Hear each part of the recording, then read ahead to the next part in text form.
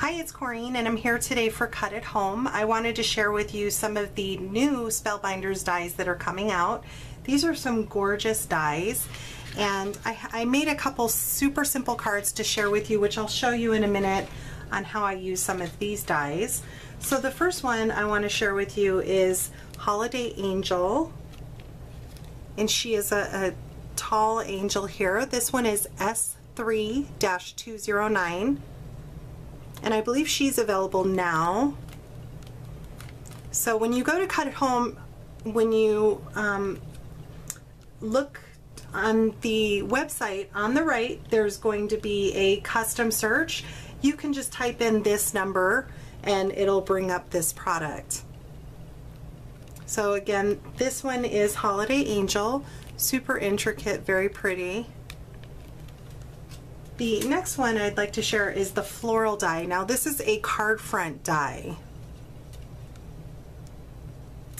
This one here is S4-452. And how this works is you get 2 dies out of it. So you can take this die and punch this directly out of your card front and it'll give you a window into your card. Or if you add this die to it, it will cut out a perfect piece for an A2 size card.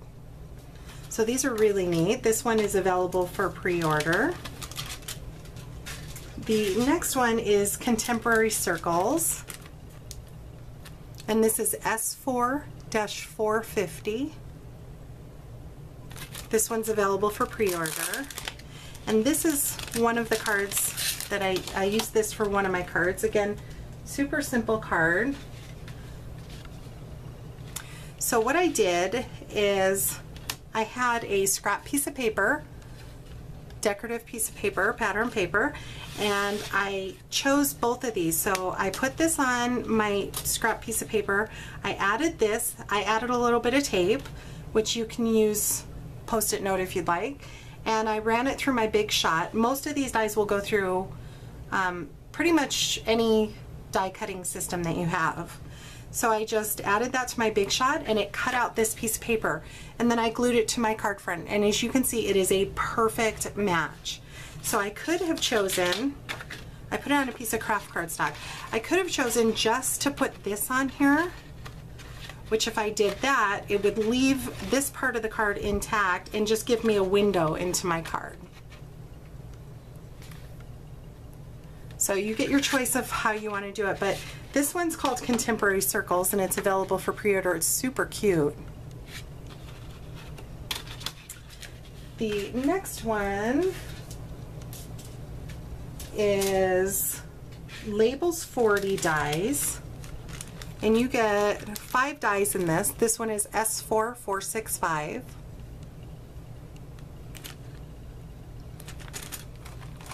And look at these. These are so cute. So they have different sizes, 5 different sizes. You turn it like this so you can see it better. Sorry for the glare. That's the Labels 40 dies.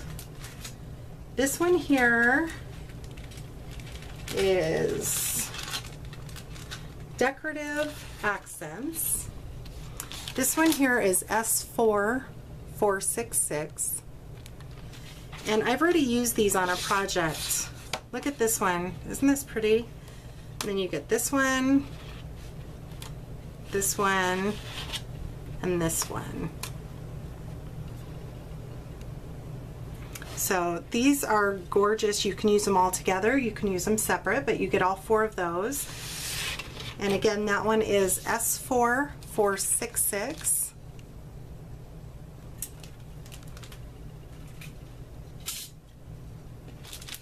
This is Fleur Die Elegance. This is available for pre-order, S4-475. And you get 3 of these in here. Let me take these out so you can see them a little bit better. All of these are just stunning and so easy to use.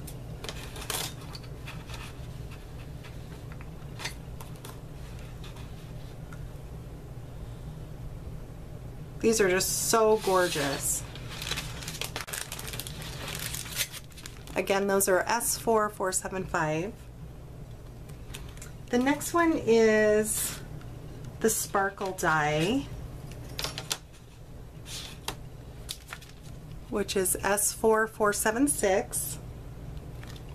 And with this one you get 2 dies. So you can cut out just the outline of it.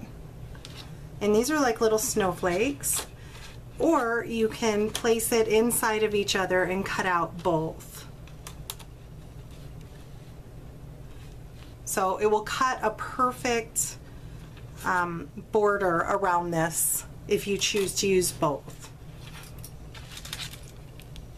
S4476. And I also have some of the Spellbinder Delights. I have here, these are called Conversation Bubble 4. So you get 2 of those. And they're little clouds, or cloud bubbles. And they're S2138. And as you can see, let me hold it up a little closer, they have a stitched edge around them. Super cute. There's 2 in there. And then next, the holiday sentiments. And these holiday sentiments come in several words: holidays, joy, Noel, Merry Christmas, and happy. So you can build your own sentiments. This is S2118. And sentiments 3 comes with love and happy birthday. Here's the with love and happy birthday. And these are S2139. And this is what I used on both of these cards here. Here's the happy birthday. I cut it apart. After I die cut it, I cut it apart. I added several layers, about 4 different layers, to make it a little bit thicker. And then I just simply cut it and added it to my card. Here is where I cut it out and I did not cut it apart. And as you can see, I did several. I wanted to do white on white and then just add a little bit of color in here. I added 3 different flowers from Craft Supplies 1, kept the card super simple, and added a piece of that same decorative paper that's on the front here so it ties in. And then I went ahead and rounded my corners. Simple, cute cards.